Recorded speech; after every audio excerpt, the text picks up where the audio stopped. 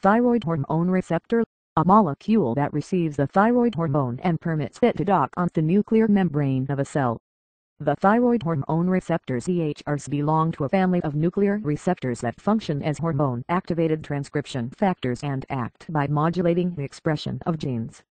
THRs bind DNA in the absence of hormone, usually suppressing the transcription of genes. Hormone binding involves a conformational change in the receptor that lets it to activate transcription.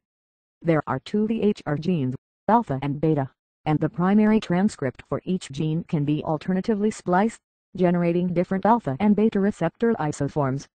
For different thyroid hormone receptors are recognized, alpha 1, alpha 2, beta 1 and beta 2. The different forms of THRs are expressed differently by tissue and by developmental stage. For example, the alpha-1 receptor is the first isoform expressed in embryonic life. And there is a great increase in expression of beta receptors in the brain shortly after birth. The syndrome of thyroid hormone resistance is due to mutations in the beta THR gene which abolish its capacity to bind other molecules.